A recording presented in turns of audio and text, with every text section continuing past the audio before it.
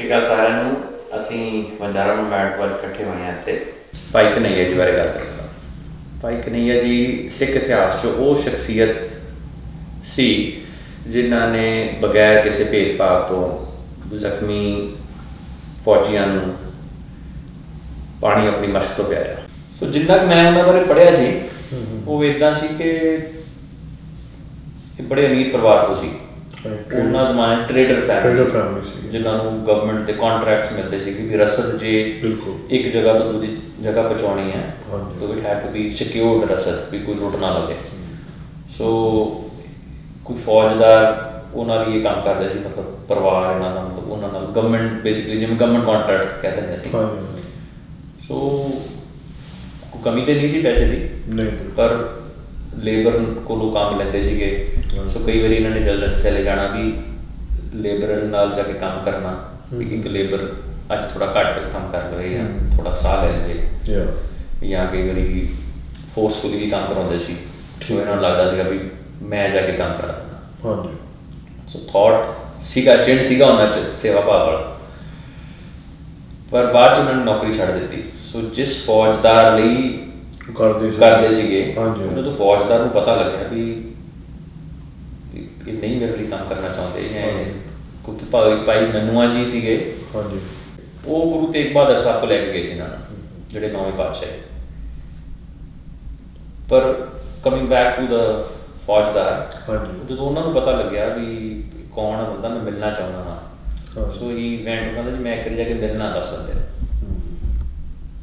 ਸੋ ਜਿੰਨਾ ਕੁ ਮੈਨੂੰ ਯਾਦ ਹੈ ਮੇਰੇ ਖਿਆਲ ਮਿਲੇ ਸੀ ਜਾ ਕੇ, ਪਰ ਉਹ ਕਹਿੰਦੇ ਜੀ ਮੈਂ ਹੁਣ ਵਾਪਸ ਨਹੀਂ ਆਉਣਾ, ਮੈਂ ਇੱਥੇ ਹੋਰ ਪਾਸੇ ਉੱਥੇ ਹੀ ਰਹਿ ਗਿਆ ਮੈਂ ਜੀ।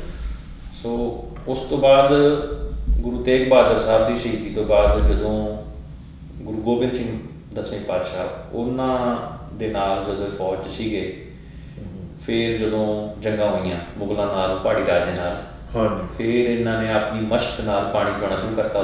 ਜਿਹੜਾ ਥੱਕ ਜਾਂਦਾ ਸੀ, ਕਿਉਂਕਿ ਕਿਰਪਾਨ ਨਾਲ ਥੱਕ ਜਾਂਦਾ ਸੀਗਾ ਜਾਂ ਕੋਈ ਜ਼ਖਮੀ ਹੋ ਜਾਂਦਾ ਸੀਗਾ, ਫਿਰ ਉਹਨਾਂ ਨੂੰ ਜਦੋਂ ਪਾਣੀ ਪਿਆਉਂਦੇ ਸੀਗੇ। ਸਿੰਘਾਂ ਨੇ ਜਾ ਕੇ ਗੁਰੂ ਸਾਹਿਬ ਨੂੰ ਸ਼ਿਕਾਇਤ ਕੀਤੀ ਕਿ ਆਪ ਹੈਗੇ ਤੇ ਸਾਡੇ ਨੇ, ਪਰ ਇਹ ਉਹਨਾਂ ਨੂੰ ਵੀ ਪਾਣੀ ਪਿਆਉਂਦੇ ਨੇ ਜਾ ਕੇ ਜਿਨ੍ਹਾਂ ਨਾਲ ਅਸੀਂ ਲੜਾਈ ਕੀਤੀ ਹੈ।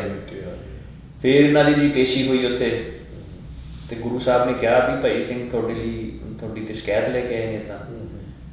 ਉਹ ਕਹਿੰਦੇ ਜੀ ਮੈਨੂੰ ਤਾਂ ਕੋਈ ਫਰਕ ਹੀ ਨਹੀਂ ਦਿਸਦਾ, ਮੈਨੂੰ ਤਾਂ ਸਾਰੇ ਇੱਕੋ ਜਿਹੇ ਲੱਗਦੇ ਨੇ, ਮੁਗਲ ਵੀ ਬਰਾਬਰ ਤੇ ਸਿੰਘ ਵੀ ਬਰਾਬਰ ਲੱਗਦੇ ਨੇ। ਇਹ ਸੁਣ ਕੇ ਫਿਰ ਗੁਰੂ ਸਾਹਿਬ ਨੇ ਆਪਦੇ ਕਮਰ ਕੱਸੇ ਚੋਂ ਮਰਮ ਕੱਢੀ, ਕਹਿੰਦੇ ਜੀ ਫਿਰ ਤੁਸੀਂ ਮਰਮ ਵੀ ਲਾਇਆ ਕਰੋ। ਸੋ ਇੱਥੋਂ ਫਿਰ ਮਸ਼ਕ ਦਾ ਜਿਹੜਾ ਸੀਗਾ, ਸੋ ਭਾਈ ਘਨਈਆ ਜੀ ਉਹਨੂੰ ਜੇ ਦੇਖਿਆ ਜਾਵੇ ਤੇ ਆਪਾਂ ਪਰਮ ਸੇਂਟ ਵੀ ਕਹਿ ਸਕਦੇ ਹਾਂ, ਕਿਉਂਕਿ ਕਿੱਥੇ ਤੁਹਾਡੀ ਟ੍ਰੇਨਿੰਗ ਹੋਈ ਹੈ ਵੀ ਤੁਸੀਂ ਲੜਨਾ ਫੌਜਾਂ ਨਾਲ, ਤੇ ਕਿਤੇ ਤੁਸੀਂ ਕਹਿੰਦੇ ਹੋ ਵੀ ਨਹੀਂ ਇਹ ਵੀ ਆਪਣੇ ਹੀ ਨੇ, ਪਾਣੀ ਤੇ ਪਿਆਉਣਾ ਬਣਦਾ। ਸੋ ਜਿਵੇਂ ਸਾਡੇ ਘਰਾਂ 'ਚ ਹੁਣ ਵੀ ਆਵੇ ਗੈਸਟ, ਪਾਣੀ ਪਿਆਈਦਾ ਪਹਿਲਾਂ, ਪਰ ਉੱਥੇ ਗੈਸਟ ਨੂੰ ਪਾਣੀ ਪਿਆਈਦਾ।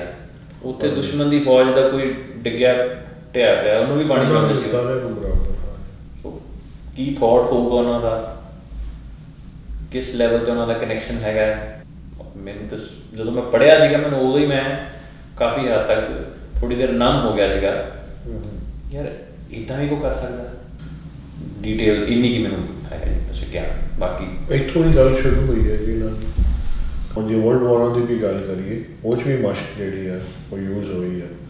ਪਰ ਆਪਾਂ ਮਸ਼ਕ ਦੇ ਉੱਤੇ ਹੀ ਜਿਹੜੇ ਮਸ਼ਕ ਦੇ ਭਿਸ਼ਤੀ ਸੀਗੇ, ਉਹ ਟ੍ਰੈਡੀਸ਼ਨ ਜਿਹੜੀ ਹੈ ਉਹ ਕਾਫੀ ਵਾਰਸ ਦੇ ਵਿੱਚ ਉਹ ਯੂਜ਼ ਹੁੰਦੀ ਰਹੀ।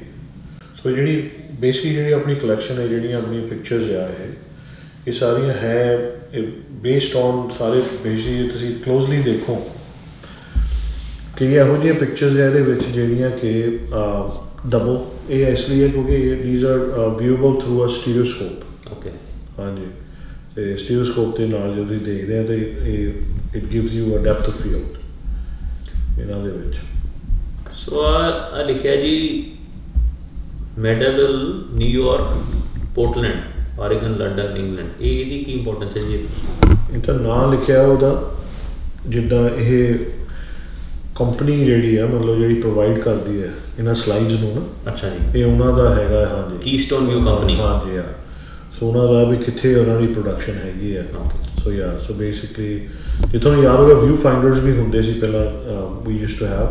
The stereoscope is also a form of viewing things in depth of field. ਉਹ ਚੀਜ਼ ਹੈਗੀ ਹੈ ਇਹਦੇ ਵਿੱਚ ਨਾ। ਯਾ ਜਿਹੜੀ ਬੜੀ ਇੰਟਰਸਟਿੰਗ ਜਿਹੜੀ ਪਿਕਚਰ ਹੈ, ਆਹ ਦੇਖੋ। ਸੋ ਇਹ ਕੈਰੀ ਕਰਨ ਲਈ ਜ਼ਿਆਦਾ ਪਾਣੀ ਲੈ ਕੇ ਜਾਣ ਵਾਸਤੇ ਕਿ ਕਿਸ ਤਰ੍ਹਾਂ ਨਾਲ ਉਹਨੂੰ ਲੋਡ ਕਰਕੇ ਐਨੀਮਲਸ ਦੇ ਉੱਤੇ ਵੀ ਲੈ ਕੇ ਜਾਂਦੇ ਹੁੰਦੇ ਸੀ। ਕਿੰਨਾ ਪਾਣੀ ਹੋਊਗਾ। ਹਾਂਜੀ, ਪਾਣੀ ਦੀ ਇੰਪੋਰਟੈਂਸ ਬਿਲਕੁਲ। ਔਰ ਇਹ ਪੋਸਟ ਕਾਰਡ ਜਿਹੜੇ ਨੇ ਪਰ they are actually written post cards ਜਿਹੜੇ ਕਿ ਇਹ ਤੁਸੀਂ ਦੇਖੋ ਇਹਨਾਂ ਦੇ ਉੱਤੇ ਰਾਇਲ ਮੇਲ ਦੀ ਸਟੈਂਪ ਹੈਗੀ ਹੈ। ਸੋ ਇਹ ਦੇ ਵਰ ਐਕਚੁਅਲੀ ਸੈਂਟ ਜਿਹਦਾ ਬਣਦੇ ਸੀਗੇ ਉੱਥੇ ਆਪਣੇ ਟਾਈਮ ਦੇ ਵਿੱਚ ਉੱਥੋਂ, ਅਤੇ ਇਹ these R male to England. ਹੁਣ ਆਹ ਹੈਗੀ ਫੈਮਿਲੀ ਟ੍ਰੈਡੀਸ਼ਨ, ਠੀਕ ਹੈ ਨਾ। ਹੁਣ ਇਹਦੇ ਵਿੱਚ ਜੇ ਦੇਖਿਆ ਜਾਏ ਤਾਂ ਇੱਕ ਤਰ੍ਹਾਂ ਦਾ if you look at it, normally ਇਹਦੇ ਵਿੱਚ ਹੁਣ 3 ਜਨਰੇਸ਼ਨਸ ਟਾਈਪ ਹੈਗਾ, ਠੀਕ ਹੈ ਨਾ। ਸਨ, ਫਾਦਰ, ਗ੍ਰੈਂਡਫਾਦਰ। ਸੋ ਇਹ ਜਿਹੜੀ ਹੁਣ ਤਾਂ ਇਹ ਡਾਇੰਗ ਟ੍ਰੈਡੀਸ਼ਨ ਆ, ਮਤਲਬ ਇਹ ਜਿਹੜੇ ਹਾਲੇ ਵੀ ਹੈਗੇ ਆ ਦਿੱਲੀ 'ਚ, ਬੰਬੇ ਦੇ ਵਿੱਚ ਬਿਸ਼ਤੀ ਹੈਗੇ ਆ, but after this is actually like a dyeing tradition. ਅਤੇ ਹੁਣ ਇਹਦੇ ਬਾਅਦ like it will be basically ਕਲੈਕਟੇਬਲ thing ਹੈ ਨਾ। ਸਨੀ ਭਾਜੀ ਅੱਜ ਦੇ ਲੋਕ ਨੇ ਜਿਹੜੇ ਆ ਪਾਣੀ ਹਾਂਜੀ ਸਰਵ ਕਰ ਰਹੇ ਨੇ ਬਿਜਲੀ, ਇਹ ਕੌਣ ਲੋਕ ਨੇ? ਮਤਲਬ ਇਹ ਮੈਨੂੰ ਐਂ ਲੱਗਦਾ ਜਿਵੇਂ ਕਾਫੀ, ਕਹਿਣਾ ਤਾਂ ਨਹੀਂ ਚਾਹੀਦਾ ਪਰ ਗਰੀਬ, ਡਾਊਨ ਟ੍ਰੋਡਨ ਵੀ ਇਹ ਜਿਹੜੇ ਬਿਸ਼ਤੀ ਬਿਸ਼ਟ ਜਿਹੜਾ ਆ is a word out of Arabic, ਠੀਕ ਹੈ ਨਾ। ਬਿਸ਼ਟ ਦਾ ਮਤਲਬ ਹੁੰਦਾ ਹੈਗਾ ਜਦੋਂ ਆਪਾਂ ਜੰਨਤ ਕਹਿੰਦੇ ਹਾਂ, ਸਵਰਗ ਕਹਿੰਦੇ ਹੈਗੇ। ਸੋ ਉਹ ਉੱਥੋਂ ਆਇਆ ਹੈਗਾ ਜਿਹੜਾ ਵਰਡ। ਸੋ ਬਿਸ਼ਟ ਤੋਂ ਫਿਰ ਬਣਿਆ ਇਹ ਬਿਸ਼ਤੀ। giving water in the desert, ਬਿਸ਼ਤੀ। ਤੁਹਾਨੂੰ ਉਹ ਉੱਥੋਂ ਇਹ ਵਰਡ ਜਿਹੜਾ ਆਇਆ ਹੈਗਾ। ਸੋ ਜਿਹੜਾ ਪ੍ਰਿੰਸੀਪਲ ਹੀ ਹੈ ਨਾਲ ਮਸ਼ਕ ਜਿਹੜਾ is synonymous with service, ਸੇਵਾ ਜਿਹਨੂੰ ਕਹਿੰਦੇ ਹਾਂ ਆਪਾਂ, ਹੈ ਨਾ। ਸੋ ਉਹ ਜਿਹੜੀ ਸੇਵਾ ਆ ਉਹ ਭਾਈ ਘਨਈਆ ਜੋ ਅੱਜ ਵੀ ਲਾਈਕ ਇਟ ਰੈਜ਼ੋਨੇਟਸ। ਆਪਣੇ ਸਿੱਖਾਂ ਦੇ ਵਿੱਚ ਹੀ ਕਿੰਨੀਆਂ ਆਰਗਨਾਈਜੇਸ਼ਨਸ ਬਣੀਆਂ, ਪਰ ਉਹਨਾਂ ਦੇ ਜਿਹੜੇ ਪ੍ਰਿੰਸੀਪਲਸ ਨੇ, ਜਿਹੜੀ ਉਹਨਾਂ ਬੈਡ ਰੌਕ ਆ, ਉਹ ਭਾਈ ਘਨਈਆ ਜੀ ਦੇ ਥਾਟ, ਉਹਨਾਂ ਦੀ ਐਕਸ਼ਨਸ ਦੇ ਨਾਲ ਬੜਾ ਐਸੋਸੀਏਟ ਹੁੰਦਾ ਹੈ। ਆਪਾਂ ਤਾਂ ਮਾਡਰਨ ਟਾਈਮਸ ਵਿੱਚ ਰਹਿ ਰਹੇ ਹਾਂ, ਠੀਕ ਹੈ ਨਾ। ਪਾਣੀ ਟੂਟੀ 'ਚੋਂ ਜਦੋਂ ਮਰਜ਼ੀ ਪਾਣੀ ਚੱਲ ਰਿਹਾ, ਸਾਰਾ ਕੁਛ ਹੈਗਾ, ਕੋਈ ਸੈਟਅਪ ਹੀ ਸਾਰਾ ਕੁਛ ਚੇਂਜ ਹੋ ਗਿਆ, drainage system, water sources and all that. ਜਿੱਥੇ ਵੀ ਲੈ ਲਓ ਹੁਣ ਤਾਂ ਭਾਵੇਂ ਆਪਾਂ ਥਰਡ ਵਰਲਡ ਕਹਿ ਲਓ ਜਾਂ ਇੱਧਰ ਕਹਿ ਲਓ, ਆਪਾਂ ਤਾਂ ਡਿਵੈਲਪ ਕੰਟਰੀਜ਼ ਵਿੱਚ ਬੈਠੇ ਹੋਏ ਹੈਗੇ ਆ। ਪਰ ਜਦੋਂ ਉਹਨਾਂ ਟਾਈਮਾਂ ਦੀ ਆਪਾਂ ਜੇ ਗੱਲ ਕਰੀਏ, ਪਾਣੀ ਕਿਉਰ ਕਿਵੇਂ ਕਰਨਾ, ਦੈਟਸ ਰਾਈਟ। ਹਾਂਜੀ, ਔਰ ਲਿਆ ਕੇ ਬਿਲਕੁਲ ਤੁਸੀਂ ਸਰਵ ਕਰਨਾ। ਹਾਂ। Procure we you have to carry ਕਰਨਾ। ਆਹ ਜਿਹੜੀ ਇੱਕ ਫੋਟੋ ਇਹਦੇ ਵਿੱਚ ਸੀਗੀ, ਉਹਦੇ ਉੱਤੇ ਬੋਲ ਦੇ ਉੱਤੇ ਰੱਖਿਆ ਹੋਇਆ, ਮੈਂ ਤੁਹਾਨੂੰ ਦਿਖਾਈ ਸੀ ਇੰਟਰਸਟਿੰਗ ਫੋਟੋ। ਅਤੇ it's an amazing way of like ਹੁਣ ਇਹਨੂੰ ਲੈ ਕੇ ਆਉਣਾ ਪਾਣੀ।